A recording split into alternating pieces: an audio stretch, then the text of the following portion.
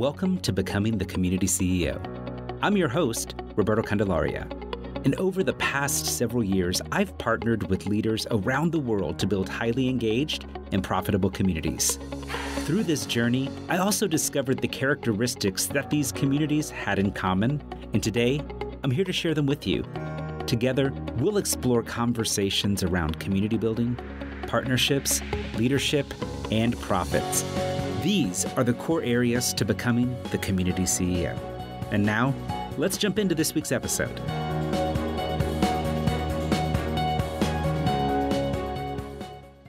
Well, hey y'all, welcome to another episode of the show. And today we're going to be talking about money. Yes, money, moolah, cold hard cash.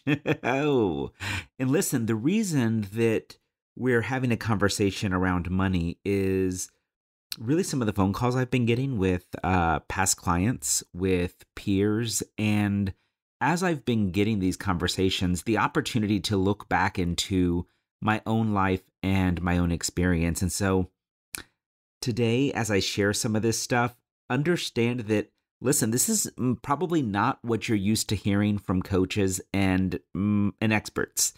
Because while some of it will be the same, meaning like the reality is if you're in business, like how do you make money? You sell something, right? But here's the thing. If you are a coach, if you're mentoring people, if you're a consultant, if you're an event producer, chances are you're getting some of these same calls when it comes to people acting funny with their money. And they're acting funny, right? Because they're in a place where their money's funny, right? And what happens is when people get there, they get into a place of reaction versus actually stopping, getting out of the emotion, being able to look at the fact and being able to go, hey, where do we go forward from here? And, Bob Proctor is one of our most recently ascended masters. And, I got to meet Bob Proctor several years ago, several different times, got to speak on stages with him. And there's a few things that he shared with me, that he shared with the world that really helped with my money mindset, helped where I was. And so I wanted to kind of start today with these two as we dive in. And so number one that he shared that's really made an impact on me is that when you react, you are giving away your power. And when you respond, you are staying in control of yourself. And I think that quote that, that Bob Proctor shared, we can also take to our businesses, that when we react, we're giving away the business, right? That because the business is reactionary, that there's really not stability in it. But when we respond, right?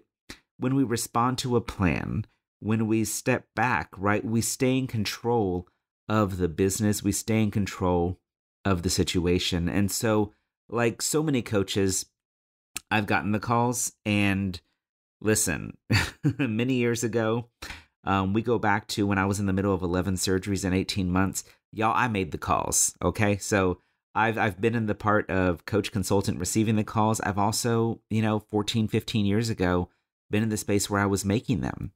And the calls sound like this. Now, if you've made these calls, listen, this is not a shaming exercise. This is not a judgment. This is, I've been through this. I see people still doing this. And it is a hope to be able to bring some information and some clarity that will be able to help somebody that's listening. And so, y'all, I've made those calls where I was like, hey, I have no money. There's no money. There's no money. Or, I need $100 by 5 o'clock today. Or listen, I need $5,000 in the next 3 days. And until I get those $5,000, I can't think about anything else, right? And even just recently, two conversations that come to mind is, I was talking with a very well-known person in the industry who reached out and was just like, hey, Roberto, listen, I've got to make $10,000 in the next week in order for the business to do ABC, and then I'll be okay. And my response was, what happens after the 10,000? And they're like, what do you mean? Like, that's just what I need right now. And that's when it went back to exactly, people are thinking about only right now and not planning in their business. I'm also reminded of another phone call where a coach leading up to a live event, they were trying to figure out some things with the hotel. And, this wasn't their fault. Like the hotel, like pretty much played like a bait and switch on them in the situation and was like, well, hey, this is going on, this is going on, this is going on. We're under new ownership now. And the new ownership says, even though you have a contract, if you don't pay X in the next 24 hours, the hotel's going to cancel your event. Now, understand, this wasn't the fault of the coach, right? This was new hotel management shifting the agreement because they didn't want to honor the agreement that the previous management group had made. And this person had a decision to make. Do I come up with X dollars in 24 hours so that nothing changes, I can serve my community, or do we basically tell the hotel to go F themselves? So while this happens in business, and before we go deep here, let me start by saying, as I've said just a few minutes ago, I've been here. I know what it's like, y'all. I know what it's like to not know where I'm going to buy my next meal, where the money's coming from for that next meal. I know what it's like to, in the middle of 11 surgeries in 18 months, to be living on an $832 a month Social Security disability check and $104 a month in food stamps. And I know what it's like to do what I call the dance of the pink envelopes. And listen, if you know and you know, like, you know, right? Now, for those of you that don't know, I pray that you never know, that it's something that you never have to experience. But the pink envelope dance, or the dance of the pink envelopes, is that, whenever it's your utilities, right? Your electric, your gas, your water, your phone, like the cable, like the internet, you pick one, right? When you pay your bills on time, you get the white envelope. Most places. When that bill comes late, you get a yellow notice. If it's a little bit later than that, listen, you get the pink envelope, and then ultimately, oh my gosh, I hope that nobody ever experiences this, but hey, I did at one point in my life. You get the red envelope. And the red envelope says, Danger Will Robinson, you better get your stuff together because this is about to get cut off like tomorrow. And I hope that you have not had that experience. I did.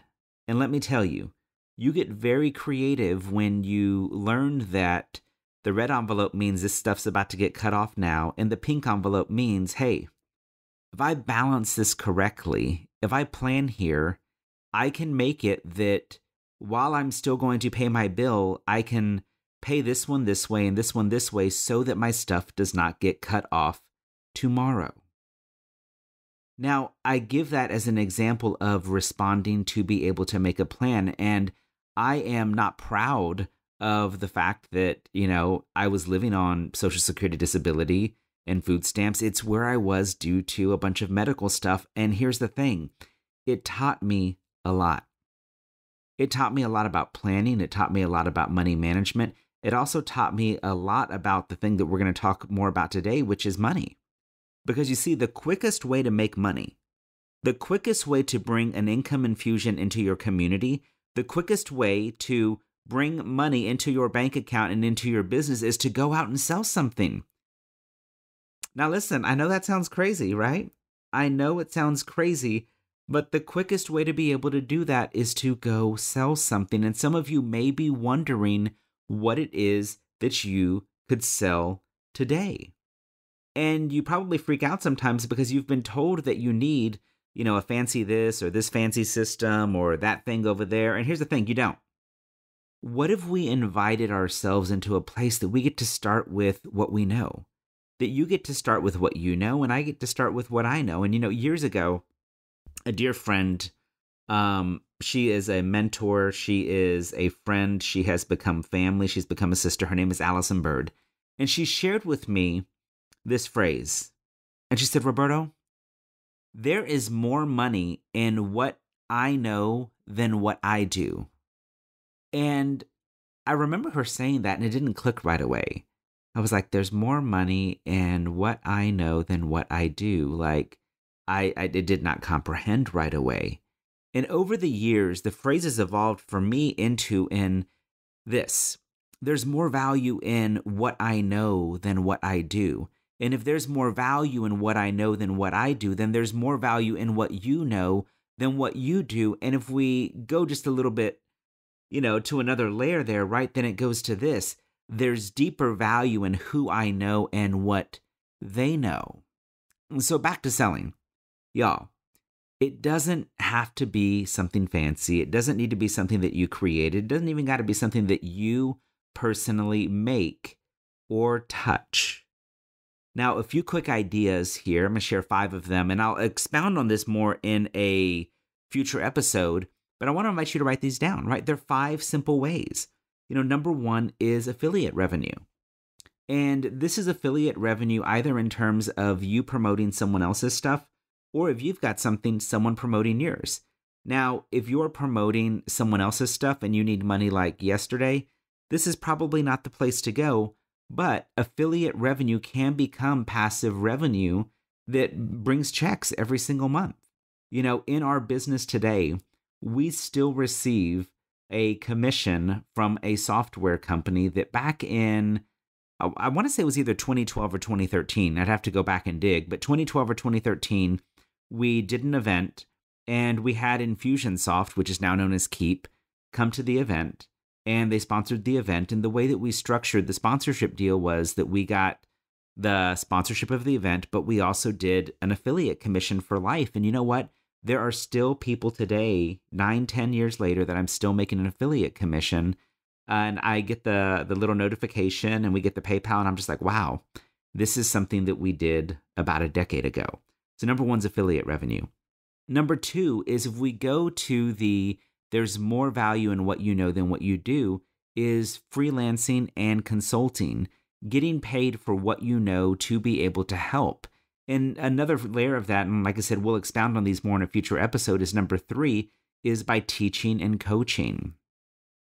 Number 4 is reselling and wholesaling. This even falls into drop shipping, y'all, right? You can set up a Shopify store, set up a sales page, set something up on Etsy. And number 5 is print on demand. And print on demand has been huge for Octonation as Warren and the team build that. Print on demand has allowed them to get the message of Octonation out into the world with shirts and mugs and pillows and all of these different ways for people to spread the message of Octonation and also receive quality octopus merchandising, which we actually do not produce any of it. We use an online vendor called Printful, sometimes Printify, that prints all of that. So those are 5 simple ways to be able to start making money as a community leader, as a business owner, as someone that's just starting in this little journey. And I say little journey, y'all, I probably should take that back. I did not mean that in a way to demean anybody. So you're starting in this journey. And my friend Boudreaux says it this way. Boudreaux is one of my favorite Cajuns in the world. And he says this. He says that too many people think with their pee-pee. And because they think with their pee-pee, their problem is their pee-pee. Now, I've literally watched Boudreaux walk into a room full of car salesmen, and there might be 1 or 2 women in the room. It's usually a bunch of males, and Boudreaux will walk in, step on stage, and start his conference by saying, your problem is your pee-pee. And it's amazing just to kind of watch everybody kind of chuckle and giggle and look around like, who is this guy and what's he about to tell us? But here's what it means. As a result, they don't get the desired outcome that they want when they're selling because the salesperson is too busy thinking about their problem and what the possibility of the sale or the transaction does for them, right? How it helps their money problem, how it pays their bill, versus what they have or know that could solve someone else's problem and take them into their possibility. You see, and when we serve as community leaders, as community builders, as coaches, consultants, entrepreneurs, when we serve, we take people from their problem to their possibility. We win too. So you want to make more money in your business? Sell something. Find a way to solve people's problems and serve them. And as you do that, as you think beyond today, not just the $100 by 5 o'clock or, 5,000 in the next 72 hours, et cetera, right? When we do that, when we begin to sell more, when we begin to start to plan and to budget our sales, when we look at cash flow, when we look at numbers, that is when we can begin to see consistent revenue into the business. Now, there are people that would say, but Roberto, I just have to serve, I just have to serve, I just have to serve, I just have to serve. And because I serve, there will be this automatic transformation and what happens. But I'll also tell you that my other favorite Bob Proctor quote is that there is no transformation without transaction. There is no transformation without transaction. Because you see, listen, most people, their money's not funny and they're not broke because they don't know what to sell or they feel that they have no one to sell to. It's oftentimes because they haven't shown up in their own life, their own business, and their own communities to bring value. And yes, I did say that sometimes they do not bring value to themselves. They don't acknowledge the value that they bring into the world, that they are needed and necessary. And because they can't see the value and the amazingness that they are in the world, they cannot go and sell effectively because they don't believe what they're selling. You see, when we bring value to others, we can get paid. You will get paid. And so I'm curious, as we close out this episode today, how are you getting paid? What are you selling in your business and your community that provides a transformation for someone else, that takes somebody out of their pain and into their possibility? I'd love to know. Send me a message, shoot me an email, a DM. I'd love to know more about what you're selling. And be sure to listen up to future episodes where we'll be talking more about those 5 ways that community leaders can make money online.